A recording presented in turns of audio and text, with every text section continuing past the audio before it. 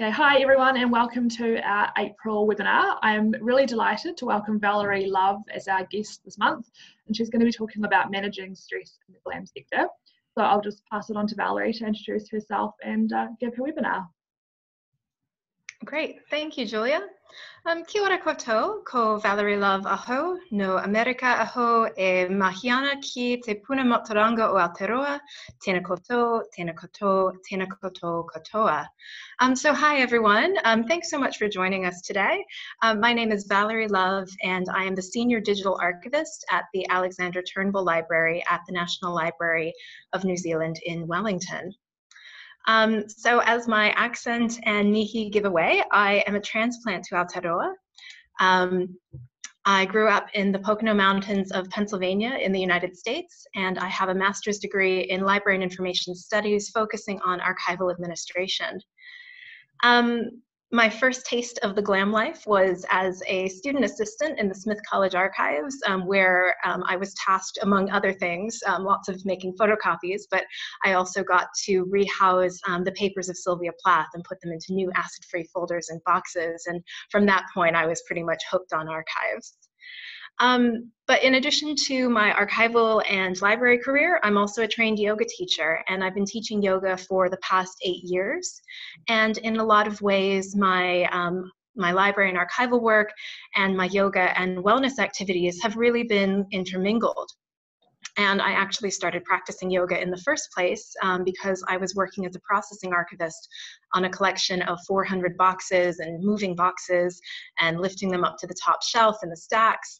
And I was starting to have some lower back pain at the ripe old age of 25. And I thought, well, that's no good.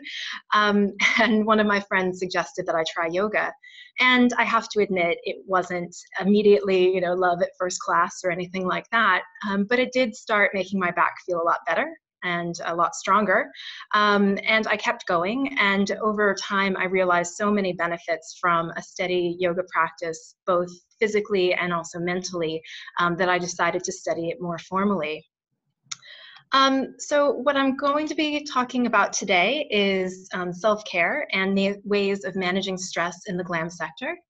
And I think this is a really important topic, and I wanted to talk about it for a few reasons, mainly because no one is immune to stress. And I think that people often underestimate the amount of stress that people working in libraries and archives and museums and records management face.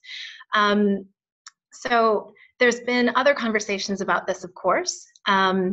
I definitely want to acknowledge the work of Beth Wishart and Kat Cuttress, who gave a presentation at the 2015 Lianza Conference on dealing with workplace stress in libraries. And as I recall, they had a pretty packed room, so it was definitely a topic of interest. There's also been recent dialogue on Twitter, and today's presentation actually came out of an earlier talk that I gave along with a colleague at the National Digital Forum last November. And one of our lessons from a big system transformation project was actually self-care and the importance of taking care of yourself when you're working on big, stressful projects. So for the purpose of today's webinar, I'm just going to be talking about the following. So types of stress, the impact of stress on the physical body and mental health, some common stressors in the GLAM sector, ways of managing stress as individuals, a very brief introduction to pranayama, which is yogic breath work, and some organizational ways of managing stress, and then resources and support. So before we begin, I have a few disclaimers. So the first and most important one is that I'm an archivist. I'm not a doctor or a mental health professional. So I've learned a lot from my teachers over the years, but what I know is just a small piece of the puzzle. So if you have any concerns about your own well-being, please go talk to a professional. The other thing is just that everyone is unique. So what I'm sharing with you is what I know and some of the things that work for me in terms of managing my own stress. There's no one answer that's going to work for everyone all the time. So it really is a lot of self-study and finding what works for you. This webinar is being recorded. It's going to be made available online afterwards, but I've asked Julia not to record the Q&A, so that way if anybody, sorry, Not sure if that's my computer making the noise. But so that way, if anybody does want to talk a little bit, they can do so freely, and the discussion at the end will not be recorded and not be made online, but the rest of the webinar will. And on that note, just hold your questions to the end. So first of all, what do we mean by stress? So stress is a state of mental or emotional strain or tension resulting from adverse or demanding circumstances. But the term stress originally was coined by Hans Seely, who was a Hungarian-Canadian endocrinologist, and he defined it as a non-specific response of the body to any demand for change. So it didn't actually matter whether the stimulus was good or bad, just the fact that it was a change at all and required the body to do something differently was considered to be stress. So not all stress is bad. Good stress moves us forward and, motivates us and is a really healthy thing and prevents boredom. But bad stress can begin to hinder everyday life. And so that bad stress is what I'm really focusing on today. And while we often think of stress as being a mental feeling, particularly as that Oxford Dictionary definition says, stress is in fact really a hardwired physical response. So the feeling of stress and the mental feeling that we have of stress is really because of certain biological functions that are happening in the body. So acute stress is the physiological response to danger. The adrenal glands, which sit on top of the kidneys, will secrete stress hormones, and these trigger changes within the body, and these are autonomic changes, so they happen without us having to think or do anything. They just happen based upon these chemical secretions. And so the stress hormones stimulate the sympathetic nervous system, and the sympathetic nervous system in the body is what triggers that fight, flight, or freeze response. So our heart rate, our blood pressure, mental activity, muscle tension, the glucose will get sent to the muscles. All of these things start to activate. You may find that you begin to sweat or feel flushed. So that's all sort of signs that this sympathetic nervous system is being activated in the body. The other thing that happens is that because the body is preparing itself essentially for a battle of some sort, whether it's running away from a predator or being able to fight, the non-essential systems get less energy. So things like digestion and growth and reproduction, these functions that are controlled by the parasympathetic nervous system are all get less energy. So then once the danger has passed and the body synthesizes the stress hormones, it returns to that homeostasis or balance, and then those other systems come back online. So with chronic stress, the more stress that you're under, the more acute stress that you're under, the more cortisol your body produces. And when the body begins to produce cortisol a lot, because you're dealing with lots of stress, it can be harder for the body to process those chemicals and to return to that state of balance. And so when that happens, it can start to lead to, in the medium term, it can start to lead to things like anger or anxiety or hypervigilance, where you're just on edge all the time. And it is part of this physical chemical reaction.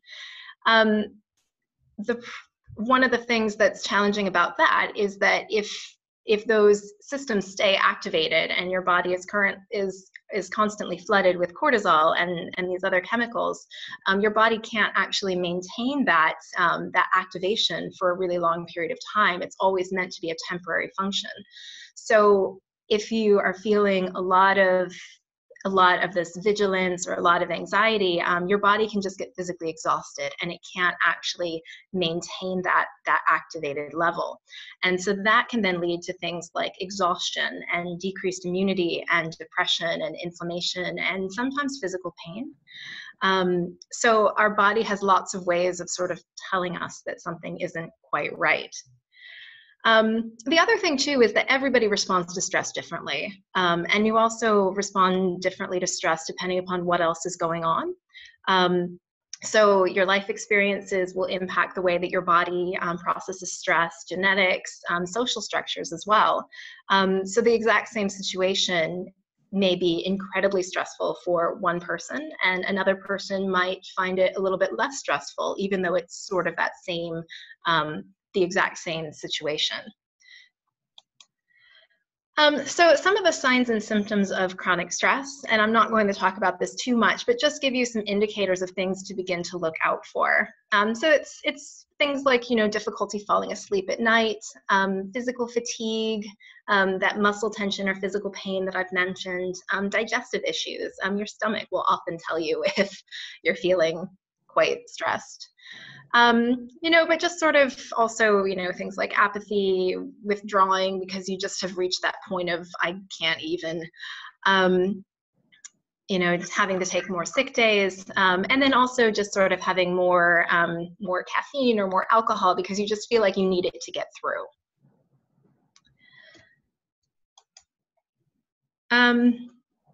And this is just a poem that I quite like. That sort of talks about some of the things that we encounter in our daily lives. There's so much that we're being bombarded with constantly. And so it is just important to sort of cultivate an awareness of all the things that are coming at you for your attention, and begin to just sort of step back and observe. And that's something that we talk a lot about in yoga, that practice of observation without judgment. So the first step in managing stress is really just noticing, realizing that you're feeling that stress and acknowledging that. So there's also psychological stressors, and these are things that everybody faces at some point in their life. I mean, nobody is immune to these types of things. And again, as long as the body is processing the stress hormones and getting back to that place of homeostasis, then there's not a problem. But if the body gets stuck in a cycle of stress without resolution and gets stuck in that cortisol feedback chain, that's where you can start to experience some of those issues in the previous slide. So sometimes stress is caused by quite a simple physical experience in the body. So things like injuries or dehydration creates stress in the body. And so that physical stress can impact the way that you respond to things as well. So, lack of sleep, you may find yourself feeling more anxious or having more stronger stress responses. And I've also just put here, consumption of allergenic or inflammatory foods. For me personally, this was quite a big one because I have a dairy intolerance and I didn't realize that.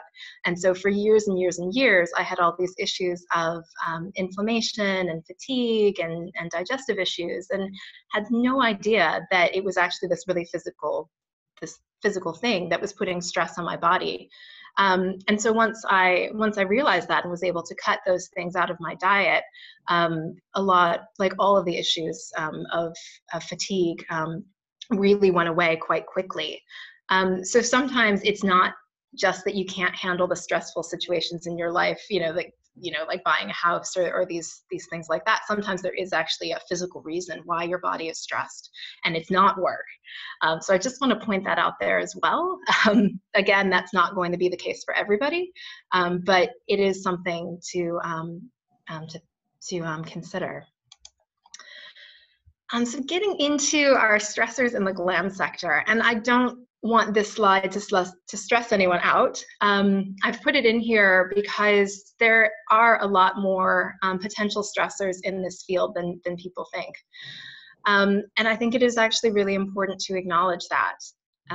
So, I mean, nobody goes into library and archival work for the money or the fame, but at the same time, there is a lot of uncertainty in this field, and we're in the business of providing access to information and knowledge, and preserving culture and history, and documenting contemporary life, and there's just never enough resources to actually do all of that. And, pretty much every institution, everywhere I've worked, both, in the US and in New Zealand, and talking to colleagues around the world, everybody seems to be facing these same issues of having to make really difficult decisions about, what to collect and how to cope with less funding and less staffing. And at the same time, the user expectations are higher than ever, and user needs are higher than ever for libraries and archives and museums. And in a lot of places, libraries have really become like social support systems and community centers as well. I mean, particularly in places like Christchurch, where public libraries have played a massive role in terms of helping people to cope and find resources after the earthquakes. So there's a lot that goes on in this sector. And the other thing that I just want to touch upon really briefly too is, working with difficult collections, subject matter. So one of my previous roles was the curator for human rights collections. And so I was working with really sensitive and really challenging and heartbreaking content quite a lot. And one of the things that I discovered really quickly was that I needed to come up with strategies to shelter myself from some of that, because I am quite a sensitive person. And working with oral histories and photographs and people's stories of loss and heartbreak day in and day out is really, really intense. So if you are working with types with materials like that, it's really important to find ways to distance yourself and to also take a break and take some space when you need it. So this is one of my favorite quotes. This is a quote by Caitlin Moran, and I think it was actually advice that she gave to her daughter. When I was working on that system transformation and collection management replacement system, I had this quote by my desk because it was quite a stressful project, and it was just a nice reminder to get up, get away from the computer, take a break, make sure that your basic needs are met, that that you're hydrated, that you've had something to eat. And I see this a lot. I see people sitting at their desks and they're in the middle of something, and then suddenly they realize it's 2 p.m. and they haven't had lunch. So just being aware of those really basic physical needs goes a long way in terms of managing stress. So really briefly, I want to touch upon signs of stress within an organization and the types of things that we begin to see when an organization as a whole is exhibiting signs of stress.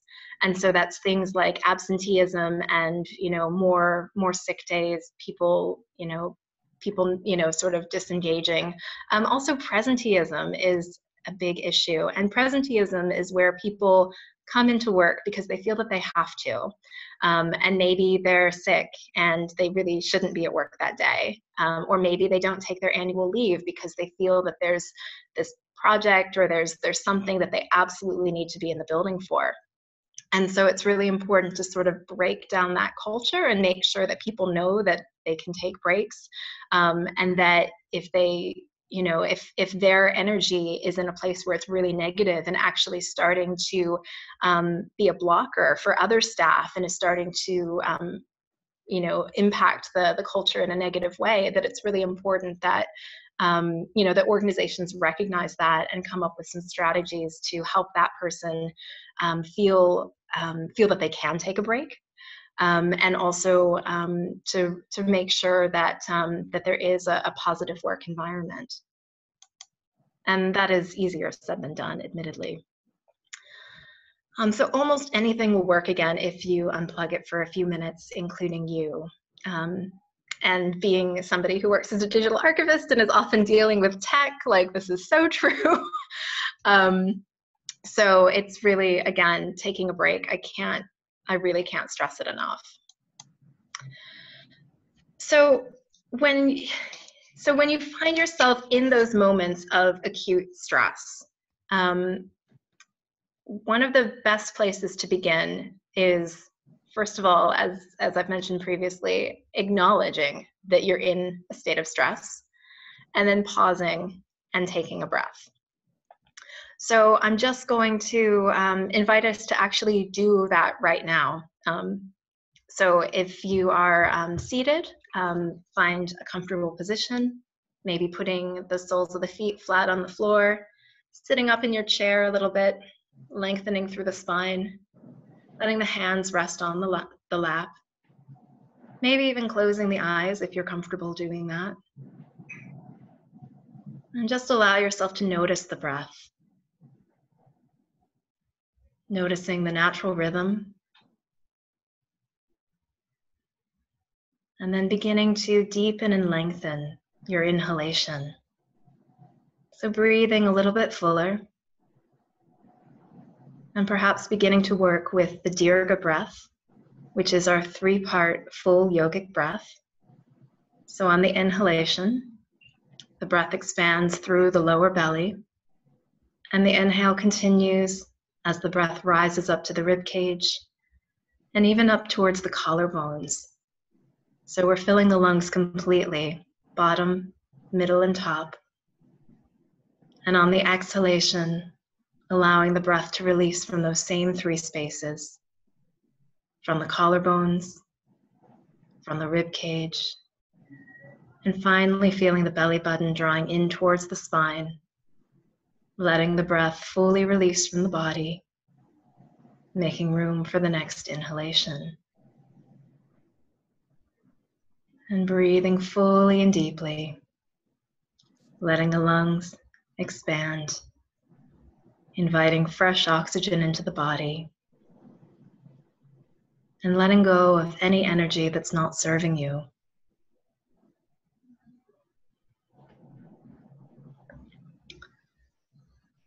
So that's just a brief example of the Dirga breath.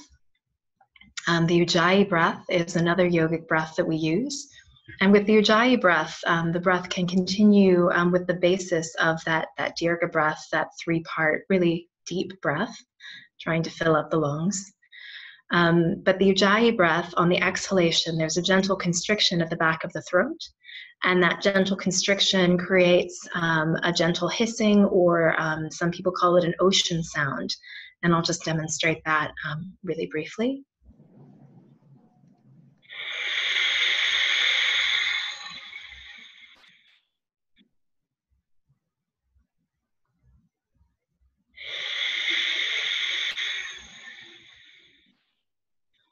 And what that little constriction at the back of the throat on the exhalation does is it helps to stimulate that parasympathetic nervous system. So it helps to create that relaxation response in the body.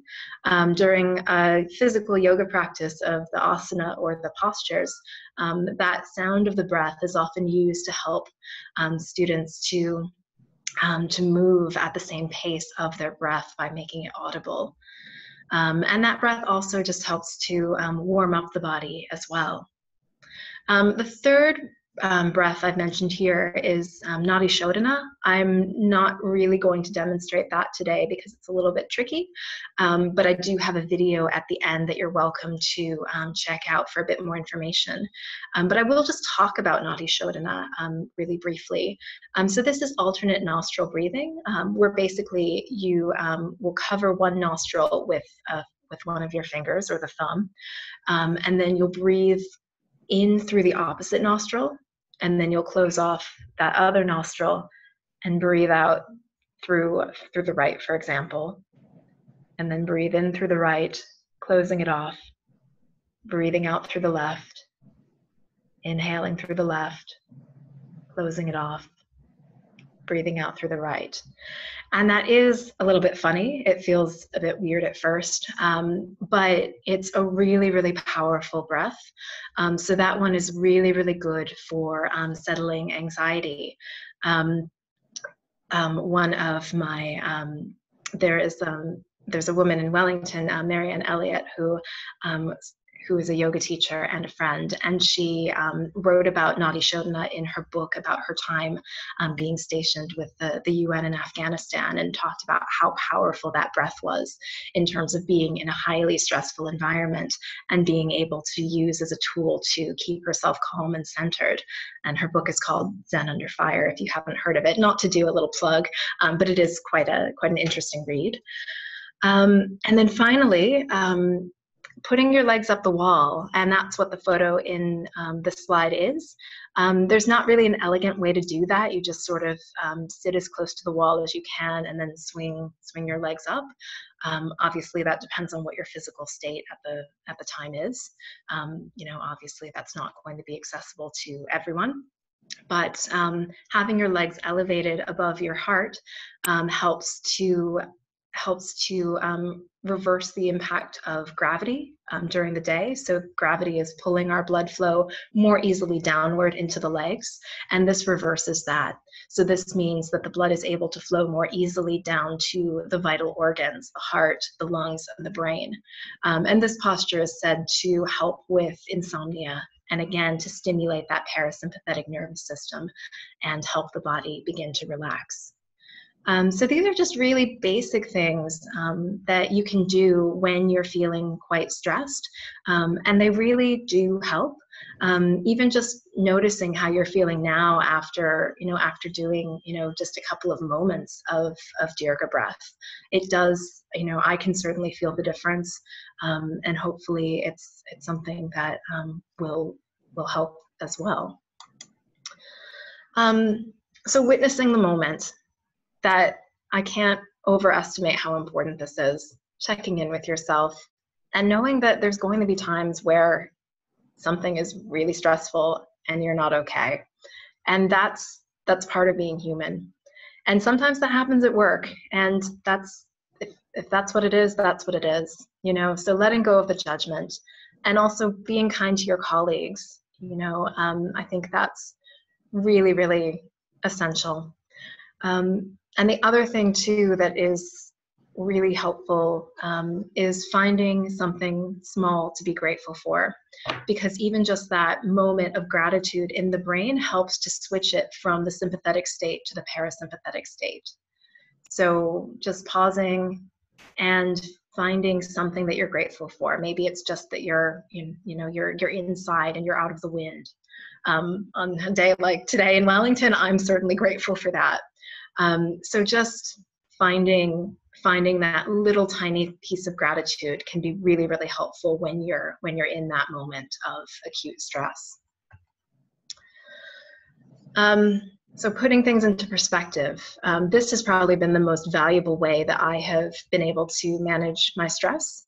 Again, working with human rights collections, working with digital collections, and having technology issues, and just all the things that you encounter.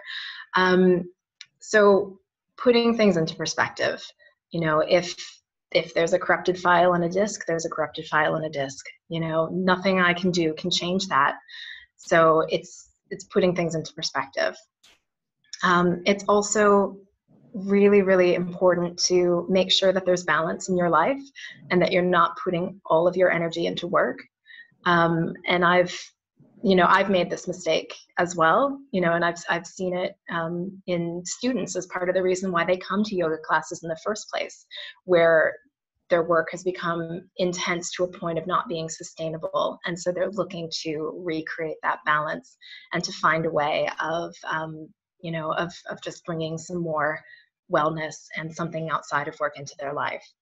And another one that has been really useful is just stepping away from the computer. If you're in that moment and you're stuck, I've often found that just taking a break, getting outside can really spark those insights, and then I can come back to whatever problem fresh.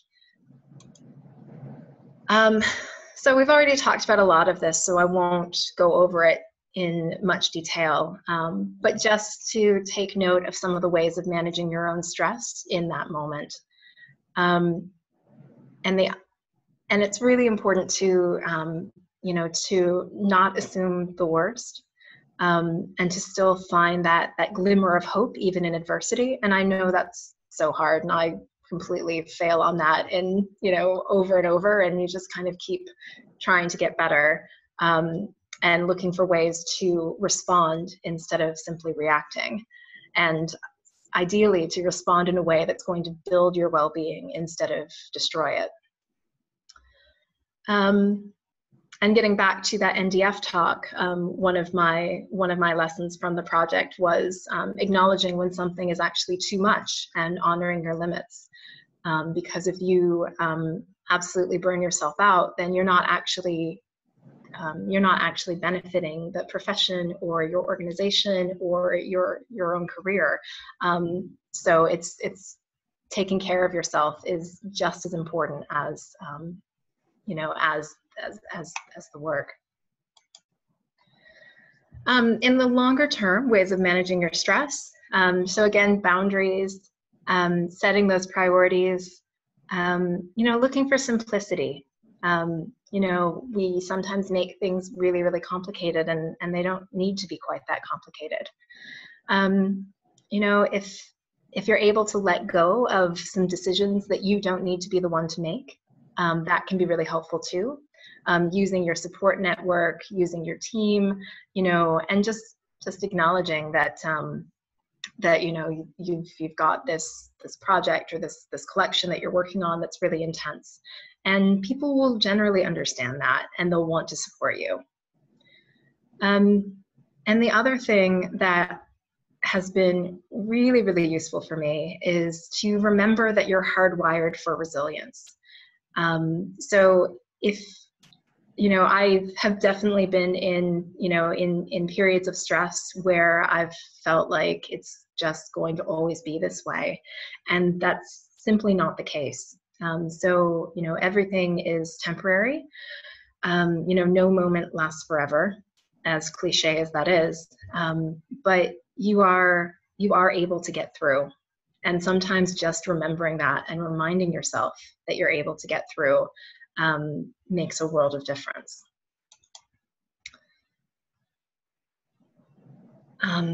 So I really do like this this karakia, because it really does remind us that taking care of our people is key. And I'm not going to read it because my pronunciation is still a work in progress, but it is really beautiful and something that I take to heart. So this one is mostly for the managers among us and the administrators who might be watching this. And everybody has a role to play in terms of workplace wellness, but well-being and a good work environment and managing stress really comes from the top down. So if the senior people in your organization don't view it as a priority, then it makes for a really challenging work environment. And so it's really important to advocate for that to become a priority. Again, like really small things can make a difference. I've oftentimes, just having a shared cup of tea, it can really help calm people down, and just being aware of your own energy as well. At our digital collections team meeting, we start the team meeting with a breathing exercise, and we do about just a minute of mindful breathing, and then that sets the tone for the rest of the meeting, where whatever people were doing before, if they were interacting with people or sort of working through a problem, they're able to come to that team meeting a bit fresher. And so it's definitely worth a try. And then just trusting your staff and listening to them. And if somebody comes up to you with a concern, acknowledge that. It's really easy to sort of think that, oh, somebody's being dramatic, or this isn't actually a big deal, or this is the way it is for everybody. But that's actually not helpful. So really paying attention to concerns and building that culture of whanaungatanga and manaakitanga to make sure that people are cared for within the organization. And these are just my final thoughts. When you feel that you are too busy to take a break is really when you need it the most. So again, just that 1 minute of deep breathing, it makes a world of difference. The other thing is that self-care doesn't have to be time-consuming or expensive. You know, it can be things like, you know, massage and acupuncture and things like that, and they can be quite expensive. But it can also just be, you know, going to bed a bit earlier. I've switched to decaf, which feels like a terrible thing to admit in Wellington, but it has been really beneficial for, you know, for my health and well-being. And the other thing too, magnesium. It's really easy to be low on magnesium, and it's such an important mineral for the body that really helps support the nervous system and helps support relaxation and sleep.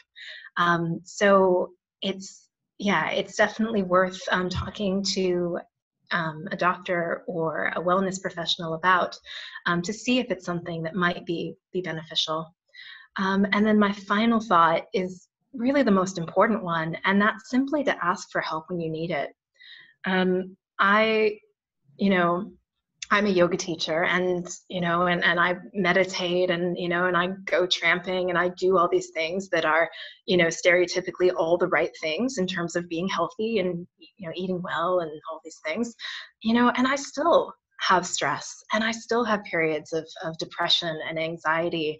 And once you're in that place, it's nearly impossible to get out of it on your own. You need your support. You need, you know, medical, you know, like, yeah, I mean, so just really, you know, asking for help when you need it and making sure that you get to that place where you're able to take care of yourself again. So finally, sorry, the last couple of slides are my resources, which I promise I'm wrapping this up. But finally, just a few things that are on my bookshelf. And my cat Hazel walked into the slide, or it walked into the photo as I was taking it. And I thought that was perfect, because Hazel is actually one of the ways that I relieve my own stress by, you know, having her sit on my lap and just, you know, petting my beautiful tabby cat. And the other thing too that I found really useful was The Life Plan by Shanna Kennedy, which is this book over here. And it really just helps you sort of realize where you're at, and then helps you discover what the priorities are in your life, and helps you work towards making those, you know, saying no to the things that are not going to help you move towards those priorities. And I found it really helpful. It's a really accessible resource. And then finally too, just a few links. The Mental Health Foundation of New Zealand, meditation resources from, oh, and actually there's a typo there. It should be Tara Bratch, not Tara Branch. But she is phenomenal, and she's really good at helping people start to meditate if they haven't done it before. I meditate on the train coming into work. You definitely, you can't meditate if you're driving into work, but if you're on public transport, listening to a guided meditation can be really a nice way of sort of separating that non-work and work life from one another. And then there's lots of writings online. Brianna Wiest has written tons on self-care and wellness. And that's just one of my favorite articles by her. Dr. Michael Lamb talks about stress and sort of understanding your physiological stress responses. And then, as I mentioned before, Marianne Elliott has a blog post about yoga for difficult times, and she includes a video demonstration of the alternate nostril breathing. So that is everything I had. Thank you so much all for participating and listening. And at this point, I think Julia is going to turn off the recording, and we're going to have some conversation.